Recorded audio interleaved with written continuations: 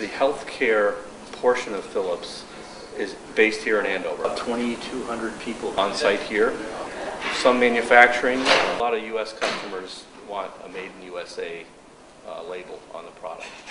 There's a real stigma there, and for us to be able to do that, we have a lot of our lower level assemblies built overseas, but we do the final assembly and the final test and packaging here on site, and that allows us to be able to put the Made in USA brand. Philips is, of course, a huge company, but we're about 42% of the overall revenue for Philips is healthcare. Really, healthcare and consumer lifestyle. Functional test station, and here we basically make sure all the communication is working. We make sure all the measurement devices are working, all the modules are connected, everything is functioning properly. We also do a wireless test. You'll see this little, looks like a little refrigerator here. This is where we'll actually measure the RF power of the radio to make sure that it's at spec.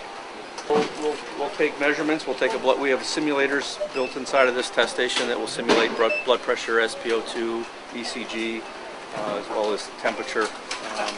We have a temperature-controlled water bath that we make sure that the temperature is accurate. Once these guys are done here, they enter the order number and the serial number into the electronic system, and it tells you where it is in the flow, and it'll tell you to go to the next step. This is how it will ship to the customer. So each box contains one monitor along with all the accessories. A small vital signs monitor. It's also wireless. It's just a very, very low cost, easy to use. A lot of hospitals will put these on roll stands so they can wheel them around. So when you go to the doctor and they check your vitals when you first arrive, they'll use a monitor just like this. It's a central station. It's essentially the hospital can have a computer set up at a central location, and they can monitor up to 32 beds simultaneously using the two displays. The U.S. is, of course, one of our bigger customers for the particular products that I was showing you earlier. The VS4 vital signs monitor.